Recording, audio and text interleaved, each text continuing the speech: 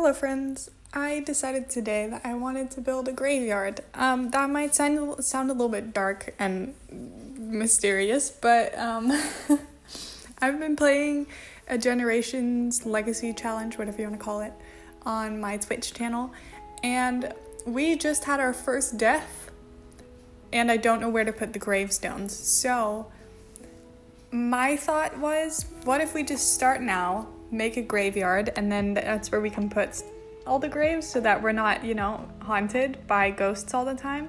I saw a video of Lil Simsy. She built a graveyard, I was gonna say a few months ago, but it could honestly be longer ago. Time isn't real, but I don't know. I wanted to build my own.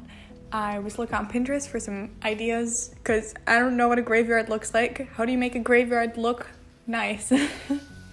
I don't know, but I tried something. I hope you like it. You can use it if you want. None of the gravestones in it are going to be any of the ones from my Sims anyway, so you can use it and replace the gravestones when your Sims die. I thought I was supposed to start an internship this week. Well, I was supposed to. I didn't just think so. But my internship got denied last week by my school, so I can't do it, and I have to find another one, which I've not even found any I can apply to yet. So that's not going so well. So I'm already behind. It's Monday. This would have been my first day, but it's not. Instead, I'm home by myself. So that's great. Love that for me. But I would have posted a video last week on Friday, but I had such a stressful week that I actually completely forgot about it. I'm not gonna lie.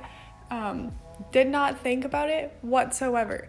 So that's not ideal, but I've had a very stressful few weeks because, everything, but it's made me feel very stressed out and I've not been able to focus on anything. So I'm very sorry.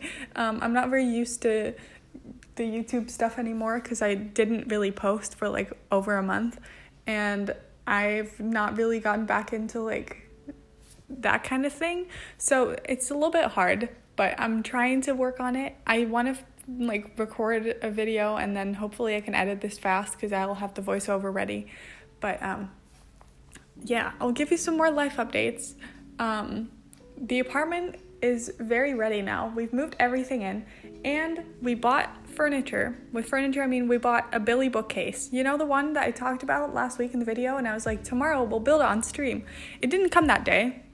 And then the next day it was delivered, so we did a stream that day. But so the stream is up on the my FOD's channel, by the way. If you want to watch it, if you want to watch me struggle, you can.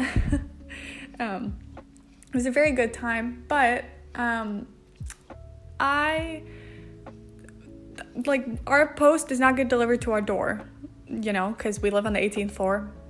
They don't really do that. This one was supposed to come to our door though, and it didn't. It was a bit rude, I'm not gonna lie, because we could not find this package. We got a message on the track and trace that was your package has been delivered, and we were where is it then? No one rang our doorbell to tell us to come down to get it. So we could not find it. We walked around the entire building, could not find a thing.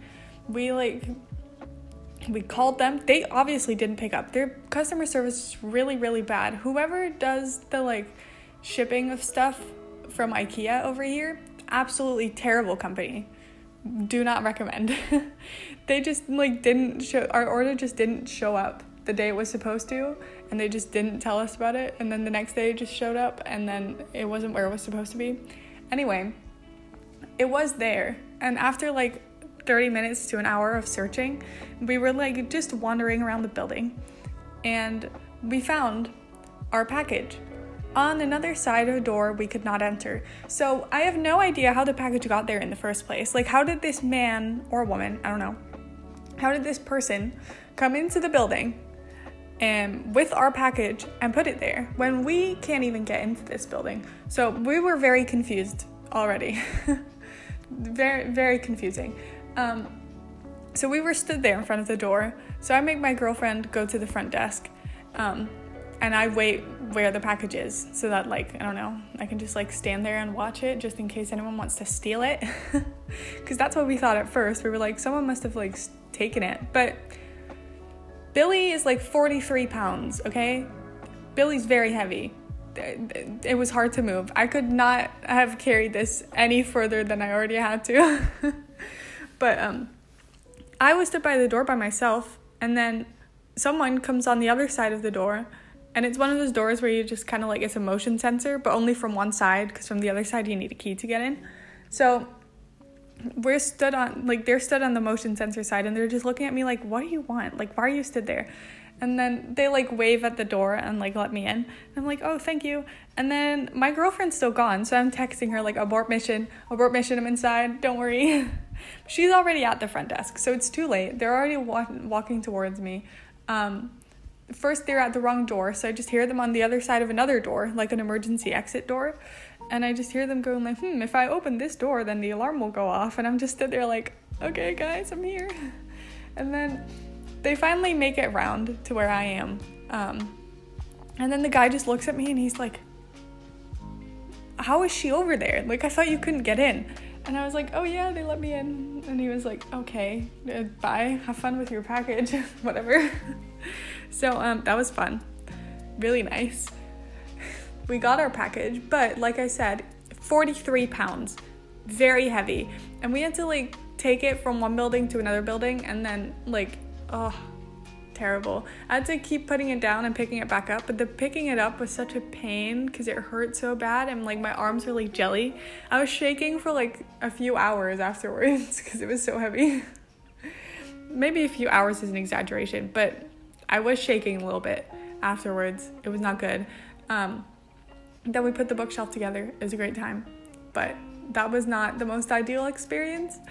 And then on Saturday, we went to buy a TV. So for Christmas, we got money for like Christmas money. And then we got money specifically to buy a TV. So we bought a TV, and then we also bought a Switch and Animal Crossing. So that happened. So I'm gonna be streaming Animal Crossing soon once my capture card arrives, which is like a thing. If you don't know, you can't stream from a Switch, but if you have a capture card you can, because you can like put it into your computer and then it like you can stream it from your computer basically. So I'm very excited. I love Animal Crossing. I've been playing the entire morning. I'm not gonna lie, my girlfriend left to go to uni, and I've just been playing the whole day to like collect stuff to build houses for the like next 3 villagers that are moving in. And oh my god, this is so fun. I love this game. I'm very emotionally attached to everyone already. We have Ribbit, which is like a robot frog, and then we have Agnes, which is a little pig, and I love her. She's so cute and I'm obsessed with her. So I'm very excited. Let me know if you play Animal Crossing. Let me know who your favorite villagers are. I went to one of my friend's islands and it was so pretty, and then she came to mine and there were just 2 tents and 2 little houses, like mine and my girlfriend's house, and I was like, well, I don't know what else to show you. But I really, really like this game. I'm having so much fun. We also bought Just Dance because I've been talking about Just Dance a little bit. I'm obsessed with this game. It's so fun. It's a really good workout for me because I am really demotivated to move like all the time. That sounds so bad, but like it is kind of bad. So my stamina is terrible. Like I can walk upstairs and be so tired. So I've been playing Just Dance for like hours, and it's so fun. I love this game. Oh, give it to me every day. I love this. I could play Animal Crossing and Just Dance all the time, but because I got a Switch, I've not been playing a lot of Sims, which is the next issue, because since I've not played a lot of Sims, I'm really behind on building, and every time I stream The Sims, I'm like, I don't remember what I'm doing right now. So that's fun. Love that for me. So yeah, that's my life update a little bit. I'm having a great time playing loads of games. I like usually only play The Sims. Like I go through phases of other games, but The Sims is like a constant for me, and then it just kind of gets like placed in the background when other games take over my life for a few months. So I feel like that's what Animal Crossing is doing right now. It's just taken over my life a little bit, but I think that's fair because it's really cute and it's so, I love it a lot. So I'm sorry if I'm talking about Animal Crossing a lot for now, but I promise I will shut up about Animal Crossing in like a few weeks. Anyway, because I haven't been playing a lot of Sims recently, I feel like I'm also really behind on Sims stuff. Like, there's a new Sims pack coming out, the wedding one.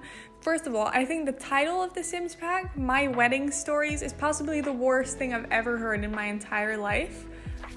I'm very sorry to the Sims team, but it sounds like a game that you'd play on like Girls Go Game when you're like 9 years old. I don't know. It does not sound like a Sims pack, and that makes me feel a bit sad. I don't know. I'm excited for it though, because it looks like we're gonna get a new world, and that really excites me. So I'm happy about that. I'm really upset that it leaked though. I know there's a lot of people that love leaks, but personally, I hate them. Definitely because they sent out wedding invites to the Game Changers. I saw some of them, and they're so cute, and I was like, they definitely didn't mean for this to leak. Like, this is not fair. They like made up this really cute way to like announce the pack, and then people like spoiled it a few days before. Oh, I was really sad about it when I saw that, because I was like, oh, they probably had this like perfect idea, because you know what they did with like Cottage Living, where they send out postcards from like Henford on Bagley? They like sent out wedding invitations now, and that would have been such a cute way to announce the pack. Like, everyone already knew that we were gonna get a wedding pack, but still, everything's already been spoiled basically. So I don't know. I am a little bit sad. I wish that people would stop leaking and spoiling things. It does make me feel a bit sad for like myself and the Sims team. I just want to be surprised. And it's not as fun when it's a leak and you just get a picture and a theme, and then you're like, okay, I still know nothing. Like, I want to know more now, but like not like this. I don't know. I know some people love leaks. I'm not one of those people, but I'm really nosy. So I don't know. I follow a lot of Simmers on like Twitter and YouTube and everywhere. So I see all the leaks anyway, which is sad. And like people would talk about it, but I don't know. I wish that leaks weren't a thing. It makes me feel sad. But let me know if there's anything you would want me to build, by the way, because I feel like I'm running out of build ideas, like a lot. I feel like I can't think of anything that's like actually good and that people want to see. So if there's anything that you really want to see, let me know. If you want like some fancy pool or whatever, I am working on I'm not working on it yet, but I will be making a shell challenge so that you can also do it. I don't know when I'll do that yet, but there will be a shell challenge coming, I promise. And I'm very excited for it because I've never done one before, and I have no idea how many people would actually care to do it. But I just want to play. I just want to play The Sims, and that is like a fun way to make it a little bit more collaborative. So that's fun. But let me know if you have any ideas. I'm really behind on doing anything in The Sims. So I genuinely have not built anything in like a month, which is bad. The last thing I built was the thing I built for the video, and that was like the first thing I built in multiple weeks probably. So I don't know. My brain is not in The Sims mode right now. Should I build my Animal Crossing house? No, because it's literally a box and there's nothing in it. I have no furniture. I started the game a few days ago. It's really sad on my little island, but I'm having a great time. But yeah, that is my life. I hope you're all doing well. I'm very excited about streaming right now. My streaming schedule has been a mess, but I've been streaming with a face cam. So if you've gotten this far into the video or like you're just interested in what I look like, I stream with the face cam now, so you can see that. I might not stream with the face cam every stream just because I might not feel like it, but I am enjoying it a lot, and I feel like it's more fun because it's more like, it feels more interactive. And I also talk with my hands a lot. I feel like when I get into the story a lot, and you can't see that without my face cam, and then I feel like I'm just like not doing anything. I don't know. I feel like I'm having a really good time streaming the way I'm streaming right now. It's so much more like chaotic, but I feel like it's so much more personal and like interactive, and it feels less like my YouTube videos. I mean, my YouTube videos are also like chaos and story times, but it feels more like, I don't know, it feels more like me and less like Sims, which I guess for some people that would be good, for some people that wouldn't be good, but it's just like Sims and then chaos and then talking to everyone else that's there, and I'm just having the time of my life, and I'm actually very excited about it. I always get nervous of like getting bored of streaming because I love streaming and I have like the best time of my life, and I had such a long period of time where I really started to not like streaming anymore, and it made me really nervous because I was like, oh, this is like the best thing that happened to me, and now it's like not fun for me anymore. So I'm really trying to make it fun by like playing different games and like doing different things on stream, and just making it more me. So yeah, I'm happy about it. I'm making it the best I can, and I'm having so much fun, and I love that everyone's like friends. Like my Discord is like the best place in the world. Everyone's best friends, and we're all just talking about the most random stuff all day. Everyone's so supportive. Oh, I love it so much. Everyone in my Discord, I love you the most. You're great. Thank you so much for being so nice to me. Thank you for hanging out. Hopefully I'll see you all on Friday. If not, I'll see you all next week. I will do my best to do some builds. Maybe if you want, I can do a quick Animal Crossing video? ? But let me know if you want to. But I don't know when I'll even be able to show anything, because currently there's nothing on my island. Like I have trees and I have 2 tiny houses that were tents literally yesterday. So there's nothing to see. No one has any furniture. I don't have any furniture. Nothing matches. I only have money because yesterday my friend gave me money. So that's the only reason my house is bigger than it was. Anyway, that's my life. I hope you're all having a good time, and I'll see you all another time. Goodbye!